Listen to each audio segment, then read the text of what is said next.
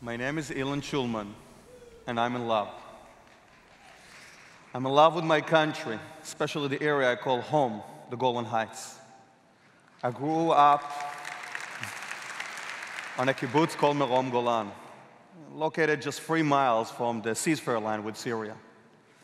The farming land of the kibbutz runs along this border. I guess you could say I'm an Israeli cowboy. I herded our cows and worked in our fields, helping to harvest apples, cherries, and kiwis. I learned bits of pieces of Arabic from the Syrian farmers in the Arab al-Fadl tribe who would work in their fields right next to mine. When the time came for me to join the army, I joined the paratroopers, Chativat HaTzanchanim.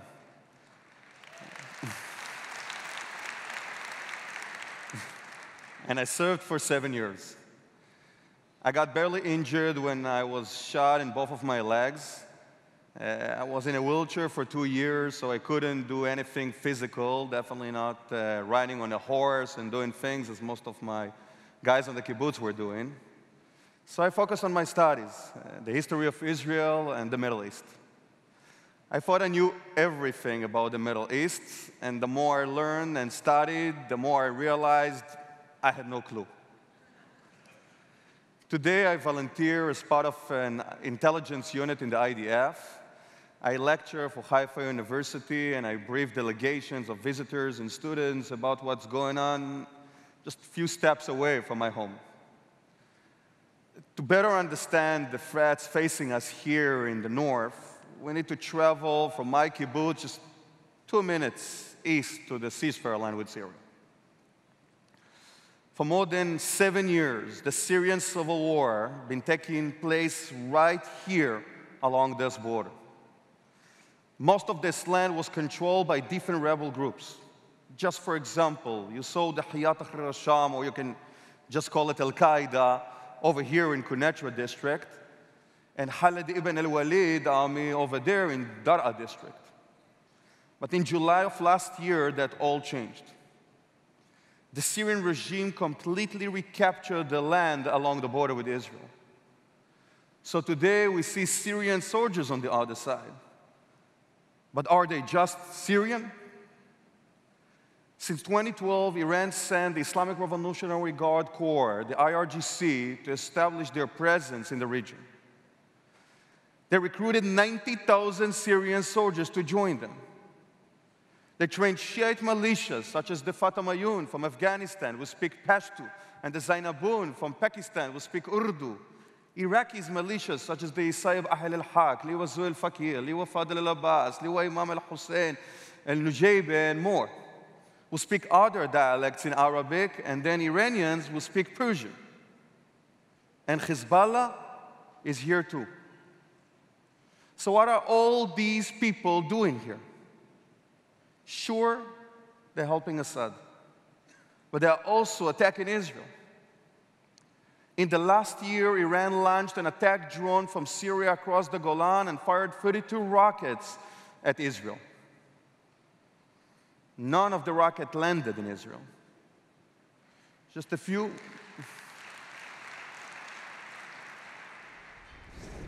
months ago, as Israelis skied down on the slopes of Mount Hermon, Iran launched a missile.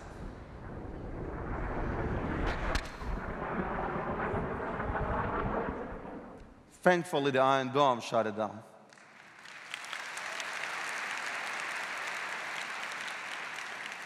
The battle in Syria continues as Iran tries to replicate in Syria what it has achieved with Hezbollah in Lebanon. And what is happening in Lebanon? Let's take a look. It's also a relatively short distance from my house, about 25 minutes in the car. In Lebanon, there are 50,000 Hezbollah soldiers and reservists. And they are well-trained, well-armed, and well-paid by Iran. Hezbollah tactics have evolved. It used to be that they would provoke Israel with rockets, and when Israel would retaliate, they would retreat into their towns and villages. They would use the civilians as human shield and say, look, the IDF is destroying Lebanon. Today, it's a different story. Hezbollah has elite battalions training for breaching the border with Israel. They have 150,000 rockets, some of which can hit Israeli towns, cities, and strategic sites anywhere in Israel. I remember as a kid on the kibbutz, when we would have to go to the bomb shelter, I felt as if it was a game. I would run around and play in the shelter, so naive, without the burden of understanding the threat above us. Now on that same kibbutz, when I heard to get my daughters and my wife to bring them into the shelter, my heart pounds in my chest, and I just pray that our daughters also are naive enough not to be afraid. But this is the harsh truth, I must tell you. In a future war, more than 1,500 missiles could be fired at Israel every single day. These are rockets provided directly by Iran. And it isn't just the threat from the sky that we have to focus on. There is a threat from beneath the ground as well. Tunnels. We know through Israeli intelligence that Hezbollah was planning on using at least 6 tunnels to infiltrate Israel, to take over towns and villages, to block highways and prevent Israeli armies from bringing reinforcements. These are the strategic tactics of an army growing in sophistication and confidence.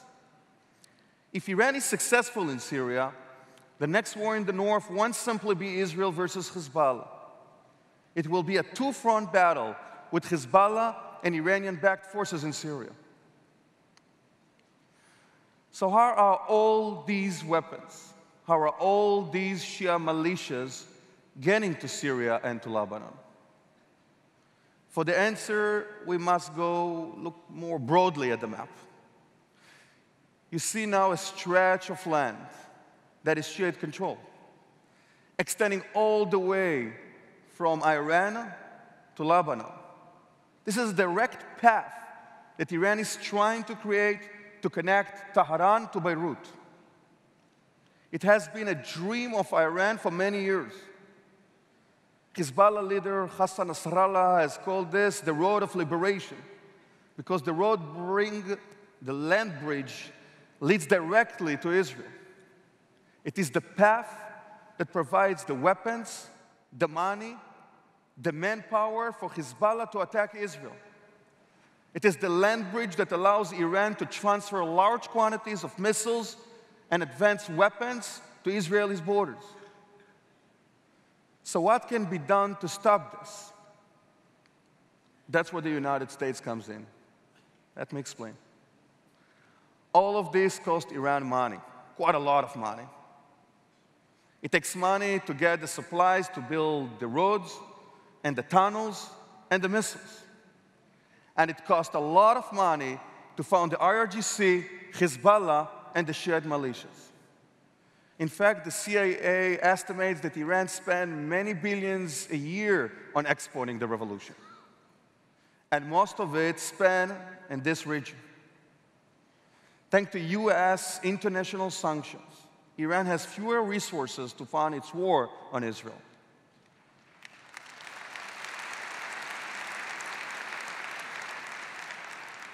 But it also cost Israel a lot of money to defend its borders and its people. With the help of a joint US-Israeli Missiles Defense Corporation, we can intercept missiles like the one fired near Mount Hermon. And thanks to joint US-Israeli Tunnels Detection Program, we have been successful in locating the underground pathways that Iran-backed soldiers continue to plan and dig and travel.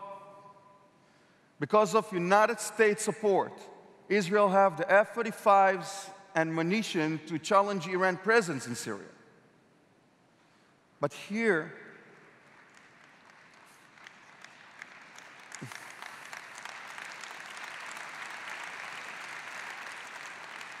what you need to know. We cannot intercept every rocket. Terrorists will likely try to dig more tunnels. And without increased economic pressure, Iran will continue its march right up to my front door. Without you, without the United States, there is no safety against Iran moving across the Israeli border to the Golan, to my home, to the place I love. Thank you.